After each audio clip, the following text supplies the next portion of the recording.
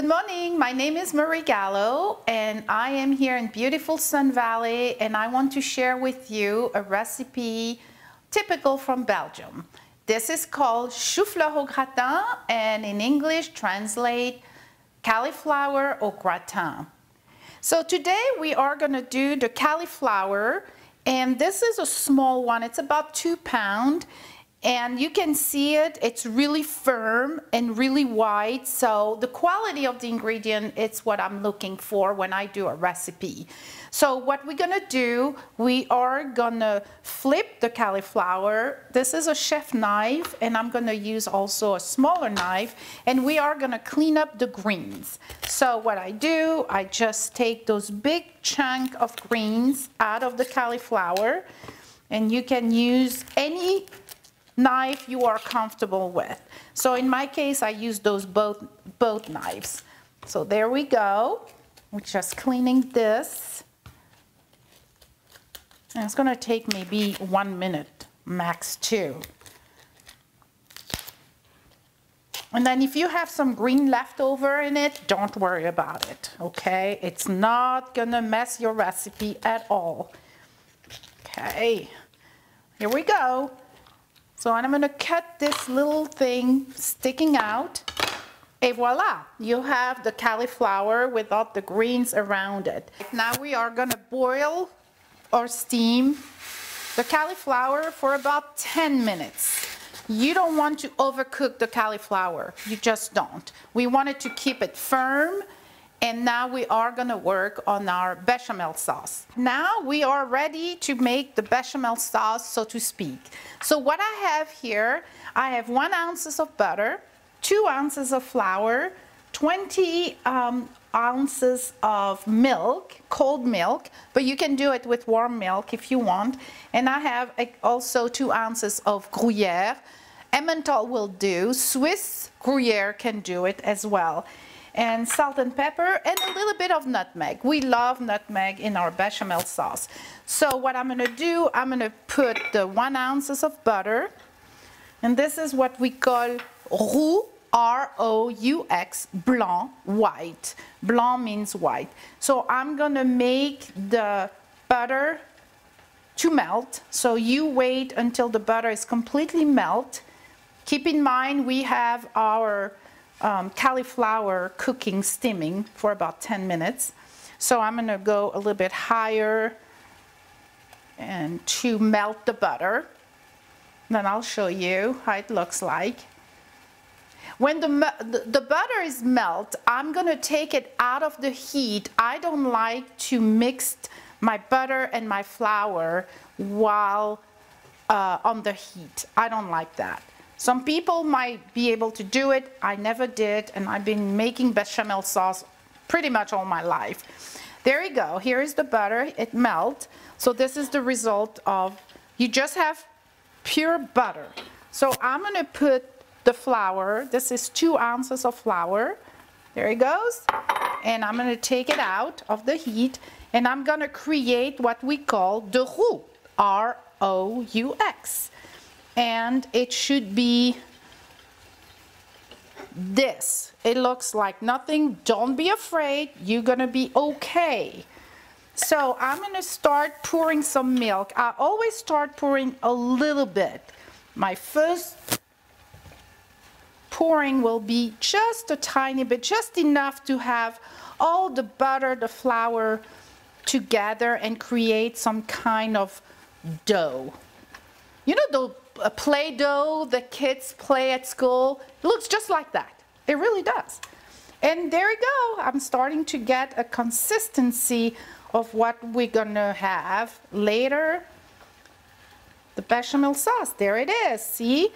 But you don't want that because it's way too thick.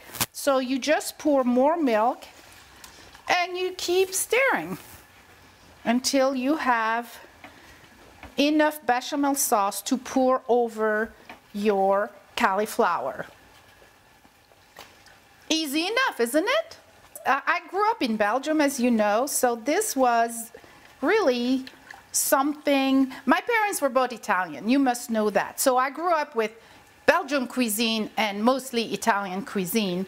But when we had the Belgian cuisine, because my mom worked as a cook in a convent in Belgium, so she always brought some recipe that she never learned when she was a child, Belgian cuisine, and the bechamel sauce was part of it.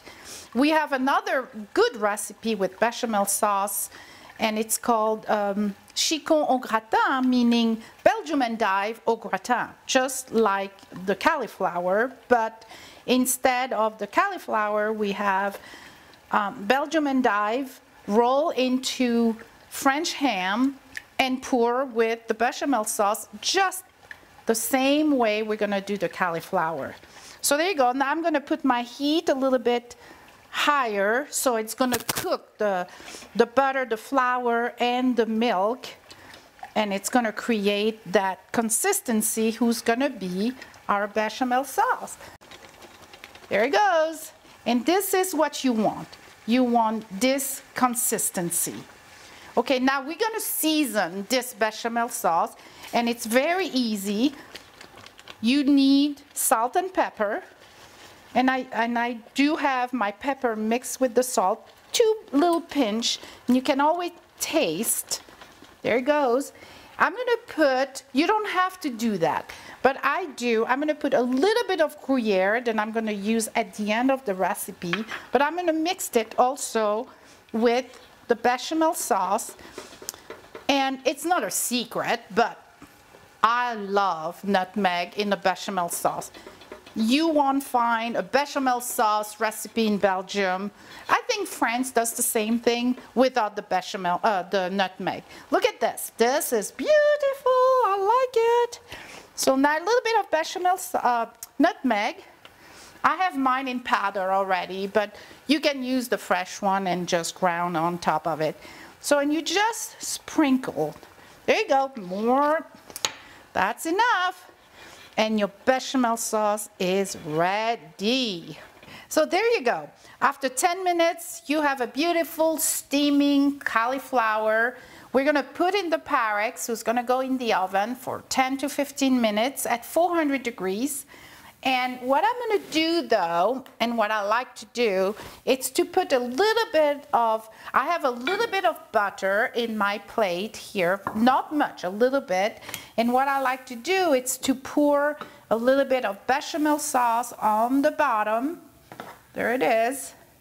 You just cover your Paris. You don't have to, but I do, I like it. And we're gonna take the cauliflower and put it there in the middle, and you have a beautiful steamy cauliflower ready to go in the oven after I pour my bechamel sauce. So there it goes, very easy. You're gonna pour your bechamel sauce, and I do like to cover the whole thing. There it goes. I like it. I really like this recipe, and you can use this recipe with meat, not so much with fish, but you could, but I don't use it with the fish. Mostly with beef and pork. Really good with that. What I like to do as well is to put, this is a side dish, and I like to serve it with mashed potatoes, because you will have some leftover sauce there. You will have enough. And this is, it's for 3 to 4 people side dish. What I'm gonna do now, I'm gonna just pour the Gruyere on top of the cauliflower. There it is. This one is just a Swiss Gruyere, but any Gruyere will do it. Emmental, Swiss Gruyere, Comté, it doesn't matter, as long as it's in the family of Gruyere. And here is your cauliflower ready to be in the oven for 10 to 15 minutes. Okay, now it's been 10 minutes since our cauliflower is in the oven. I'm going to show you how it looks like, but you can have it less or more. And I am going to put my broiler, and we're going to keep it for 1 to 2 minutes max, really max. So here it is. It looks just like this. See how that little crust already, the brown, and it's bubbling and stuff. So this is what you want to see after 10 minutes. I'm gonna put it back and I'm gonna put the broil, but keep an eye on that because as you know, when you broil anything, it goes really fast. Et voila! Now you have a beautiful crust, some sauce around it. By the way, a little history with the bechamel sauce. Actually, the country of origin, it's really Italy, and the region was Tuscany, and you can check it out because Wikipedia will tell you that. And it was brought to France by the Marquis of Louis de Bechamel in the 17th century. So the bechamel, it's kind of the motherhood of a lot of sauce in France and Belgium. Thank you for joining me in Murray's Kitchen on Eye on Sun Valley. See you next time. Au revoir.